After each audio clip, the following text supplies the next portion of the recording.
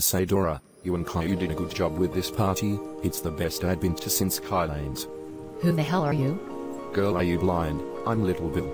Oh my god, what the fuck? You look like Whoopi Goldberg with a dumbass beard. What's up with the hair? Oh yeah, it's a perm. Dude, this isn't the 80s. Cut that bullshit out.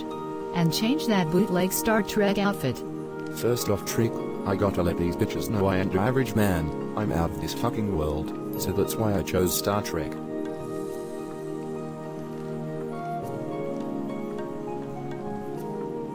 I'm warning you, don't call me a freaking trick. Save that pimp talk for another chick. Well, you're a friend, I guess I'll cut it out.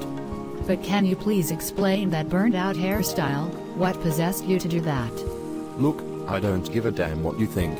This haircut is a fucking status symbol. It lets these fine assholes know I'm not playing around tonight.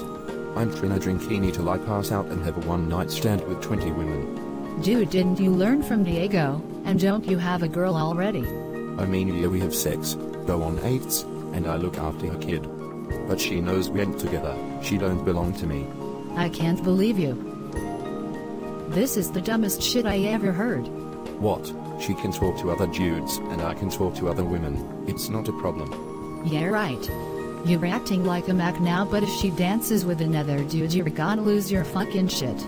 Oh please, I'm a pimp, I don't trip over pussy.